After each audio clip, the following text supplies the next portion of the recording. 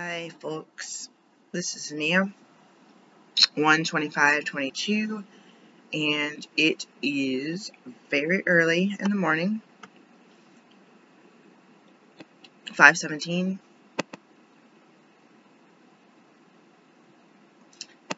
I got two things I want to discuss. One, my anger.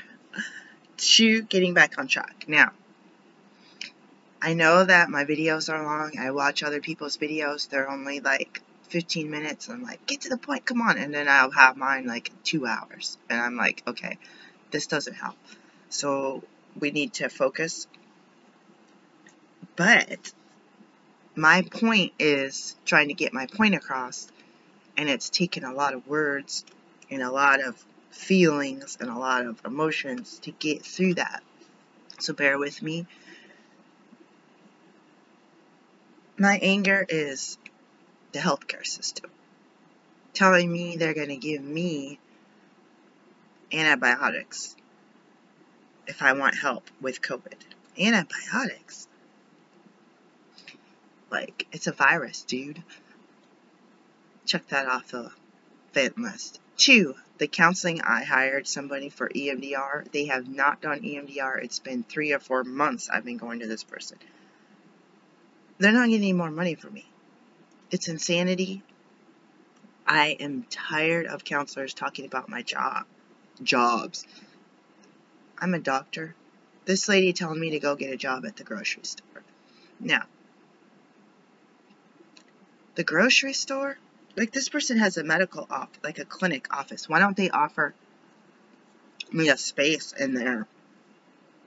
And they keep telling me, oh, you're not licensed in this state. This is my 3rd freaking year being licensed here. It's my 8th, 7th being licensed in Oregon. It's my, God, I don't know. I had at least 3 renewals, or at least 2 renewals for Washington, so who knows. It's my first renewal here, so it's been about 2 years. Anyways, right when COVID started, and that's hard to believe, but we keep deleting that. Anyways,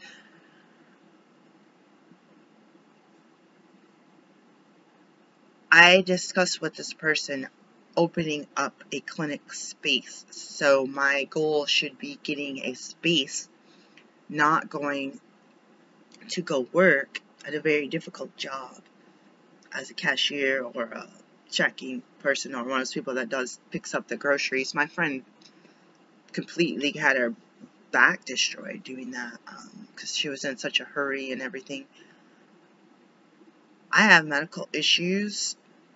Some from the car accident, some because of PTSD. So unfortunately, other people in the world cause damage to my body, and I'm getting no support with that.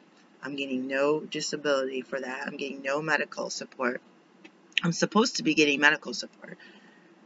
Going about telling somebody that they're going to go from a job, at least it's in my first degree working as a ranger. It's in the Parks and Rec, was part of my agriculture, natural resource communications that I had at Michigan State University when I was studying the prerequisites for medical school, which was the sciences, the chemistry, the biology. I took pre-calc, calc,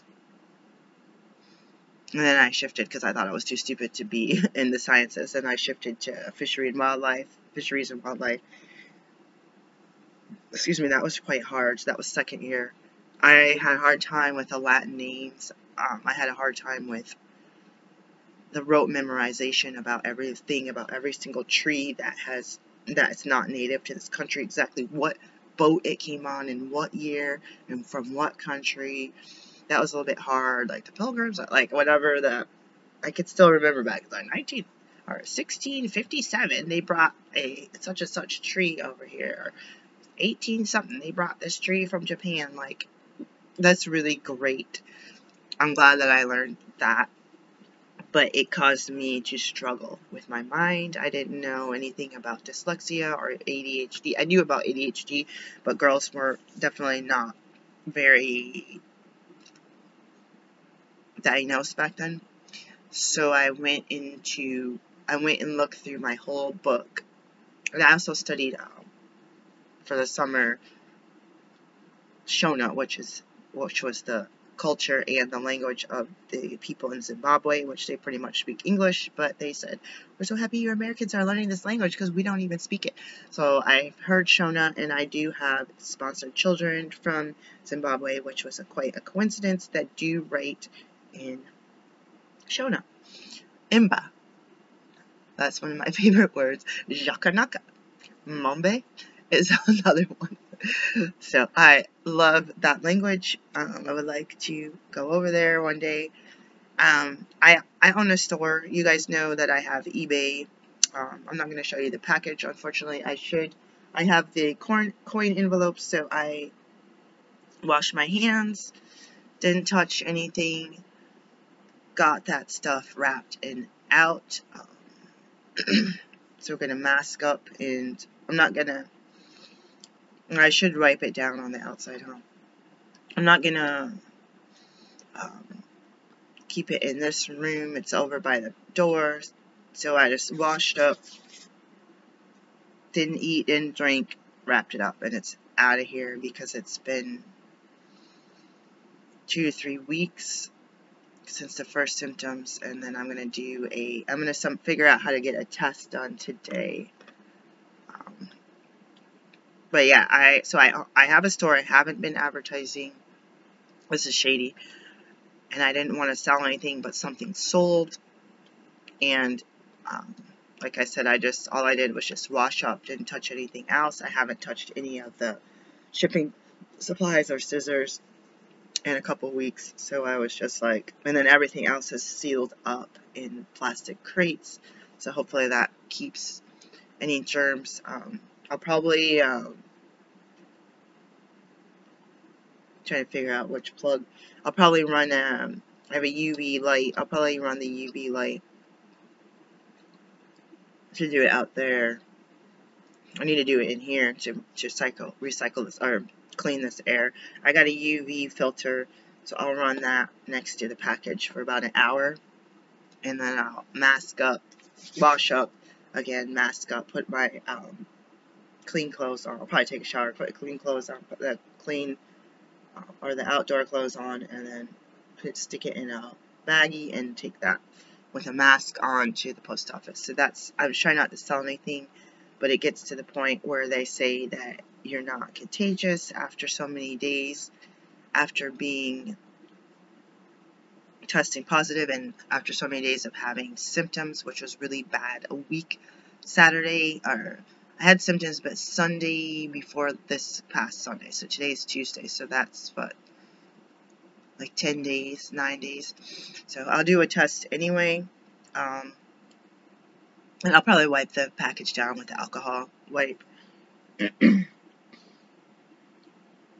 I did have some pre-packaged of this. I have a multi-set of these items, but I didn't want to go digging around for it.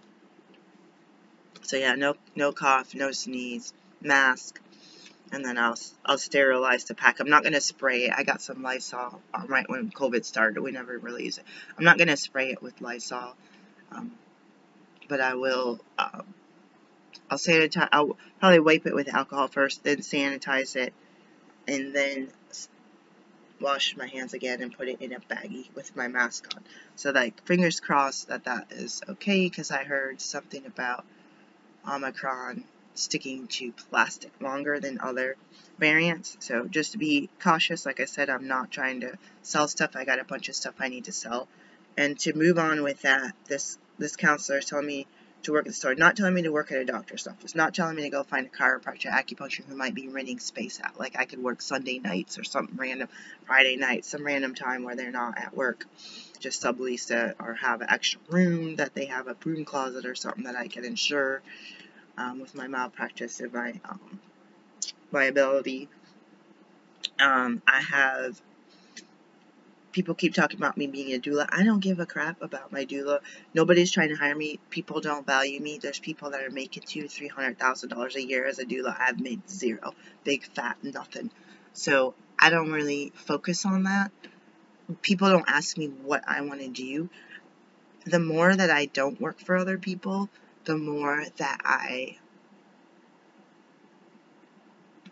have my own business stuff, have patients, have charting to do. I didn't do my charting because I got distracted again at home. My home office isn't set up the way that we had it when I moved here. It's like bedroom office. So people, the counselors, I say, I need to go to you to work with stuff from my past. That is what's holding me back. I know it. I'm not stupid. And just like if I had a cancer on my back, it's not impossible for me to reach back there and remove the cancer and send it in and get it scrutinized by, there's a guy who's the people at the lab. I can't even think right now. You know what I mean? That the doctor that checks the borders for the cancer and seeing what type it is and whether you got a clean cut and whether you have to go back, and pathologist. So I could do that, but probably shouldn't. It's kind of shady. I should go to a doctor, tell him my concern, schedule an appointment with the dermatologist, and have them and their assistants numb me correctly, get the sample ready, charge my insurance, use the requisition form, fill it out, give me the Band-Aid afterwards, sterilize the area, tell me the instructions, do it.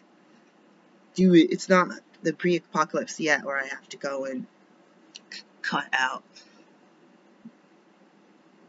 infected skin off myself, it's, we still got some sort of civilization. So the same with my brain, it's like, I know something's there, I know I need help with this. I could try to do it on my own, I could ignore it, I could pray and ask God to guide me, and like that story that the people talk about, let's just say the butcher, the baker, the candlestick maker. I am totally confusing two stories, but that dude is falling out of a ship, and he's drowning, and the butcher comes by and said, hey man, I gotta give you a life jacket or a ring or whatever you call those things and pull you out of the water. He's like, no, I prayed, God will help me, The baker comes and throws him a ring. It's like, no, I'm waiting for God. I asked God to help me. And the candlestick maker, and he gets the ring or the life jacket, or he's like, yeah, man, grab my hand, and the guy just sinks down and dies, and he goes to heaven, and it's like, God, why didn't you save me? It's like, oh, I sent 3 guys to save you, and you didn't pay. It's just like, God, it's supernatural with earthly natural comes together as a super. God is super and humans natural comes together as a supernatural miracle, and not just having God like, poof, you're out in the water and you're on the beach, kick back and getting a suntan with your sunscreen on, of course. For my self-employment, I have my stores. I have more than 2 online stores. I actually have like 5. So I have like my online stores. I have my crafting stuff, which is part of the online stores, and I have the excuse me. I have the notary and loan signing business. That's technically 3. That's technically 2 different ones. So with the online and that, the crafting stuff should actually be a separate one. And then I have the medical clinic that's across 3 states. And then I have the doula. And then I have the birth work, which for that being on the medical part of it is separate from doula. The doula was because the midwife told me to get it, and once I got it, it was super expensive. I figured, why not just keep getting certified? It was really expensive. The classes are around $700, $800, $900. And then I am doing clinical trials on COVID. So you have to have just gotten a positive test. So I'm going to show you, see if I can find it. I'm going to show you this, and I'm going to get off here. I got some really white bananas that are driving me crazy. I should have put them in the fridge. They would have still turned right. Extra ripes. Let me find this thing. Oh, I don't know what I did with that. It's okay. I'll come back with that later, maybe. I have a test kit from LabCorp. They do have take-home tests. You need to charge your insurance. They're going to charge a lot of money. I'm trying to see where that is. It basically comes in a little box, and it has, I think it just has one swab. The one I got was the flu and the COVID, and the other one is, I don't know if they had just flu. They probably have other home tests you could do, and then I definitely had just the COVID. So that's how I found out about the first study, which I showed you, I thought, on the other video. We had to do this, and then the meds are either placebo or not placebo, and then I'm supposed to be getting a package today with medication that I ordered, and medication that is another study, and it kind of sucks. The first study only pays you $10. They said gift card. It might not even be money for finger poke, and use only 2 finger pokes. And then the other one is $100 Amazon, which I don't really want to do that. I'm like, I want to check, but it is what it is. I do have a manifest bowl over here that one of my family members told me they had set up and put some money in a $2 bill and stuff in their dish, and they ended up having money come to them. And it's not saying that we're not working, or that we're not studying, or that we're not going to school, or that we're not. I was trying to make money work for me. I was talking about the crashing stock market and cryptocurrency.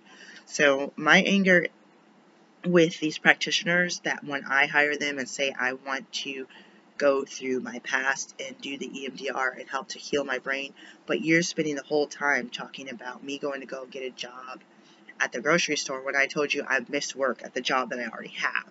Why would I quit another job? Like, if I got laid off or something and nobody hired me for my clinic within a month, then I'm going to be, pulling at, whatever I could pull at. But I don't want to be in desperation anymore. I have a career. I have student loans. I can't play this game and pretend that I'm not educated and that I'm not qualified.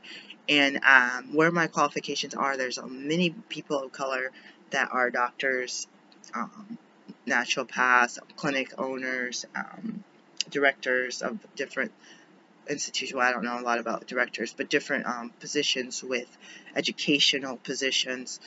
And I just have to realize, in this town with all the Southern and the racist people and the people judging me, they're going to be like, oh, you're brilliant, oh, you're deliver baby, oh, you do this, oh, you do this, go work in the grocery store. And you're just like, why don't you go work at the grocery store? Why don't you go earn your $15? Like, if I didn't have a job and I wanted part-time, I would have gone to McDonald's a long time ago. I applied to go back to Pizza more than once. There's management job, that's what I have. It's like, it's not my fault these people lay me off. It's like, at least have somebody do something in healthcare if you're into healthcare. Like, I just tried to get a job with the county health department here. I sent an email, I didn't get a response. And then actually, that reminds me, I want to do outreach for opioid overdose and education and Narcan. I just got an email back from them yesterday. I'm really passionate about that. There's these white guys at work that talk about how horrible these people of color are, and I said something about, oh, I have a bunch of postcards I could send you about Narcan. It's like, I found needles and stuff. You might find somebody, like, we're supposed to know in CPR, like, we might find someone laying on the ground and overdose, and they can, this guy is saying, well, let the EMS deal with it. I'm not going to save somebody's life that's laying there. You're looking at that person, and you're already imagining that they're scum. You're already imagining that their life is not worth you saving, that you're not even going to give them CPR, let alone have Narcan on them.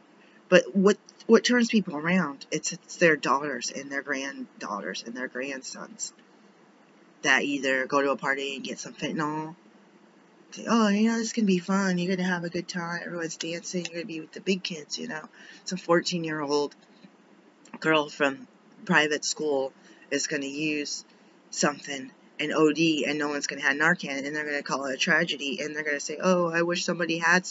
Yeah, I don't care if it's someone that's been on the street for 35 years and haven't taken a shower in 2 decades, and they stink, and they're dirty, and they got lice. Why is that guy or girl or a woman not worth, in your eyes, valuable enough to squirt some medicine up their nose that the communities and governments are giving out for free? Someone's got to pay for that, but it's a lifesaver. Are you going to do a high class, say, oh, somebody driving a Beamer, their car broke down, I'm going to do everything I can to go over there and let them use my cell phone and wait and make sure they're safe and bring them some water. Like, you need, like, these people, and I'm just using that as an example, you don't have to save someone, you don't have to do CPR on somebody, but I feel like there's so many comments where people are devaluing somebody because they're stereotyping or they're putting them in a category where they are superior. They're privileged, they're superior, they have a certain skin and eye color, and they feel like impoverished people below them, people of color below them, drug addicts below them. And then what kind of medicine do you have in your freaking cabinet, buddy? How many opioids have you used? What kind of stuff does your wife have in her cabinet? You're going to have a high class where you're going in with your Medicare and you're getting dope. But this dude had a freaking injury from the war, had his leg amputated, has arm issues, is in a wheelchair, lost housing, and got addicted to pain pills during the time where they had the surgery and were taking the post-op pain pills, and they happened to be neglected and ignored by society and by their relatives, and they're not a war hero. The Purple Heart that they earned, nobody cared, and they ended up on the street where they drank. They didn't want to drink, and someone said, try this, man, we'll have a good time. And they might have thought they were doing cocaine or something. Like, oh, just do it once in a while. And someone put fentanyl in it. And now they're like, give me more of that stuff, man. And then they find out what it is, and they have a new monkey on their back, man. And I mean, I know how it is. I know how it is. Because I've been there. I've been with that fentanyl stuff. I got sober 17 and a half years ago, clean and sober. Friend, sister hooked on pain meds because of she fell out of a boat. I don't know if she fell out of the boat or she was skiing, but they had a motorboat and the motor chopped up her legs. She almost died when she got hooked on pain pills. I was like 17 or 18 when I heard this story. I had never heard of that before. What? You got hooked on pain pills? What the heck's a pain pill? And I ended up getting hooked on Oxycontin from someone who was getting too high of a dose from their doctor for cancer. And this dude was trying to deal with helping other people while they in turn helped him get groceries because he was caregiving for the mother, couldn't work. See what I'm saying? That good kid like me, coming from a military family. Both parents were professionals. Dad was an officer, became a professor. Mom was a teacher, tennis coach, worked as a manager at the Air Force Base roller rink, all this kind of stuff. My brother told my parents that he was concerned about my problem, my drug problem. I said, not our little girl. You're a liar. Don't be talking bad about her. And then later on, I got clean and sober after being homeless countless amount of times, and being near death, and being near getting stuck at the border in Mexico just for being stupid with a bunch of pets in the hotel room, all this stupid stuff. And my dad said, when I watched that movie about such and such, and yeah, that was a real drug addict, not that stuff you're talking about. The stuff I'm talking about, what the heck? I almost died in the freaking desert in the middle of freaking, I don't even know this country. I had green stuff, apparently green snot running out my nose, and I literally was almost dead. That was, my ex-husband nursed me back to life. I'm going to talk more about those adventures of that. I barely remember coming in and out. I got lost in the desert, took some tranquilizer, overdosed on these, and I was malnourished too, so I hadn't had any food, and I was like in and out of consciousness. We were homeless, so we were living out there with the hot sun, and he kept making a little tent and moving me around. Sometimes I feel I have a bad taste in my mouth from the illness, and I feel like, was that true what they said about stuff seeping back out of your spinal cord after you, when you get older, after the stuff you ingested as a youngster? And I'm still wondering it, but I have a passion for helping. I thought my clinic would be full of people trying to come down off of drugs and trying to, I mean, of course you want them to go to a detox place, but some people aren't able to, or they're not able. There's no rooms. I know someone that got a job trying to do this drug stuff, and all these naturopaths like, what can I do? This patient needs help. I wanted those patients to hire me, and they didn't. And I am a peer support doctor, peer support birthing person. But I got many facets of experience and education. I've done so much extra training for anything that I can grasp. I've done so much extra training, guys. You can't even imagine what I do in my spare time. So the more that I'm not working for somebody else, especially at low hours, the more business comes to me. Like, almost, it doesn't fall in my lap, because I gotta sow those seeds, and then I reap the benefits. But if I work too much, it really was a garden. Guys, if it really was a garden, I would have this plot, and I'd sow, and I'd pull the weeds, thin out the crop. I'd have the water, whatever kind of irrigation I'd have set up for the water. Put up a scarecrow if I need to, put some 7 dust on there if I need to, fertilize or whatever, pick this, prune this, blueberries here, apple trees, broccoli, winter vegetables, kales and stuff. Start my sprouts inside the house. I might go to say, oh, okay, this guy, I signed up to do this job, I'm going to work 1 or 2 days a week. Okay, so the garden starts getting a little brown, the birds start taking advantage, stuff starts getting a little, oh shoot, I got to really work really hard those days. I got to wake up extra early and deal with it, and come home in the dark with a headlamp and work on it. But then you get sucked into that low-paying job 2, 3, 4, 5, 6, 7 days in a row. 4 hours of work turn into 8 hours, turn into 10 hours. You come home exhausted, hungry, angry, dirty, tired, sore. And then the garden just starts wilting. The stuff's not getting maintained, starts getting sickly, doesn't get fertilized, the animals done come in, cats done tore it up, you didn't put up the fence you meant, now the deer have found it and ate up all my carrots or whatever. And then you sowed, you paid a lot of money, you had bought the land, you're paying for the taxes on that, and now you lost everything. You had $10,000 worth of produce for the year. You lost everything. Maybe you got like 1 head of lettuce that some rat dragged over into the corner, and it has teeth marks in it. That's the only thing you have. And you're like, well, I worked that job and I made $600 a month, but you just lost, you just lost $900 a month worth of produce. That's like the price, straight, like wholesale price. So you could eat it, or you could sell it for, if the wholesale price was $2 a head of lettuce and you sold it for $4 at a roadside stand at the Amish market or whatever, or some farmer's market. See what I'm saying? And then you see how you cry because you watch what you sow. I was gonna cry. You watch what you sow go to waste.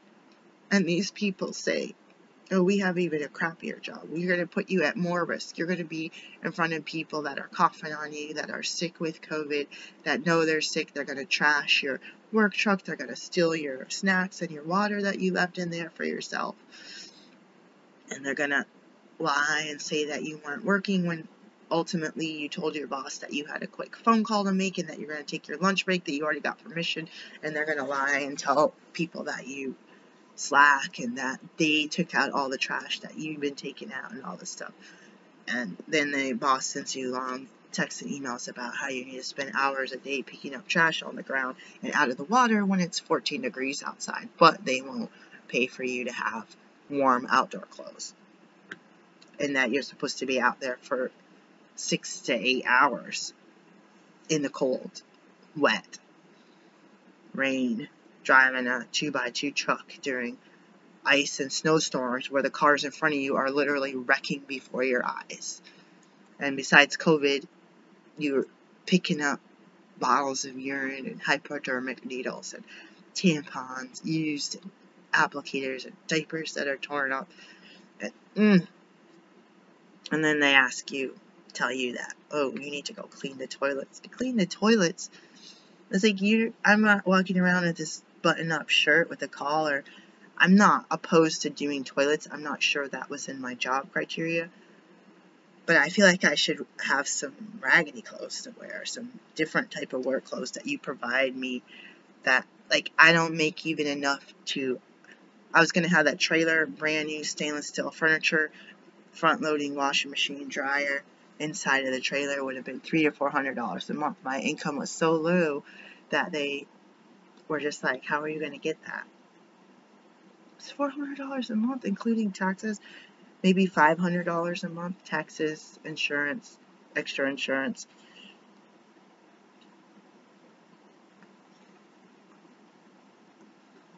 And now you gotta pay $1,000 to $2,000 a month to rent places that are way smaller than the trailer, have no yard, no washer and dryer, and it costs over $90 to go use the laundromat for 4 baskets of clothes. So that's $25 a basket. $25 a basket. And that's not even drying everything, because the dryer is so expensive. It's 25 cents per 2 minutes or 3 minutes or something ridiculous, and then it doesn't get hot. So you're just air fluffing your crap. So it's like you have half your stuff you're literally bringing home and hanging up as soon as you get home at 10:30 at night. So watching my clinic and my notary business and everything go in the toilet and seeing this, like, garden wilt and die and get overrun with weeds and disease and vermin, and knowing that you saw when you got home your vegetables growing and you're sitting inside eating nuts and crap and you could be eating salads, because that's another thing. When you have the ability to grow and use your own fertilizers and chemicals that you know what they are, if you even need them at all, you take that and pick it fresh. Oh, I got to wake up when I wanted to wake up. I went and packaged up my stuff. I went and did a couple telehealth visits. I did the charting, took a little break, went back to charting. Then I did the billing, got ready for dinner, picked the tomatoes, picked the salad, put that in a bowl for my family, made a bedtime juice out of my vegetables. Or maybe I had some fruits from my fruit trees that I froze. I could juice that. I could dehydrate some stuff, have a little granola type snack with fruit, dried fruit on it. And you can go grow grapes, you can grow apples, you can grow blueberries, raspberries, blackberries, and all that stuff can be preserved. Like I said, how many wholesale $10,000 or something dollars a year? People are getting like a ton of food. I know this one lady who lives on an island and she was doing telehealth. And then you're not only are you able to eat really healthy that you're able to try to prevent chronic disease. And if anything, just filling your body with nutrients. So you see when you go to work at the McDonald's or the Target, a lot of those people, like people, bus drivers and stuff, you see these people work, they keep their job, they keep full-time, they keep their benefits, and they're able to buy a house for cheaper than it is to rent, and they're able to have vacation and sick pay and a retirement account. But for me, why would I go to college for 17 years to become a professional and not use that professional mind to help others? And my passion is to help others. Survival becomes front and center, but the survival becomes where I finally watched, I didn't read it, but what is it, 1984, where the people are having to just be like robotic and do this, and being spied up, pictures on the wall, pictures on the wall. This was supposed to be like a 10 to 11 minute video, but I am fuming mad at the system. When you're at home, it feels dirty because the old days people went to work and then everyone went to work. I take the dog to doggy care, certain kids to school, the other set of kids go to the babysitter, and they're working and they're playing and they got vacation and they're happy and they're living in the suburbs and they got a new car all the time. Bills are paid, but at what price? That, like families of nurses and different things, it's like, good job. You got the American dream. But my American dream has to be able to support my accommodations needed from my medical issues. And that's where it becomes tricky, because people I know that have a way better time at working than I do for physical and mental reasons, they're getting over $1,000 a month in disability and have literally worked 2 days in their life. Like, I know a couple people, they say, oh, the workers tried to get me to work. I went to work. I didn't like it. So I never went back. They didn't like it. They didn't say that they couldn't do it. They just said they'd rather stay at home and watch TV all day. Why would you go to work if you're getting $1,200 a month of a check and your other relatives are getting the same amount of money? So you're getting $2,500 plus food stamps, plus Medicaid, plus Section 8 housing for free, or you're paying $200 and you've got like $2,200 left to play with every month. And that's why you have all the fanciest, newest phones and laptops and TVs, and you're going on family vacations. You always have the nicest vehicle in the neighborhood. And then you see me with my raggedy self. It's like, oh, that doctor, yeah, she should become a trash man. Like, I should become a trash man. It pays better than the job that I have. But why not go and get a lease on a building and put up a plaque that says Dr. Mia's clinic, medical clinic, come inside, naturopathic doctor. Why not put that up and set up the reception area, and set up the treatment room, and set up the office, and clean the bathroom? And why not set that up? Have a little lab thing going on. Why not set that up? That's where I'm supposed to be. I'm supposed to be sitting there greeting my patients. I'm supposed to be sitting there greeting my patients. And I want a little backyard area with flowers and stuff that could be accessible, or maybe even a side yard. I prefer like a back. They could walk right through the treatment room and office on the side, a little kitchen, and then a little lab with its own refrigerators and sinks. Centrifuge on the wall. Sharps container. Poor Mia.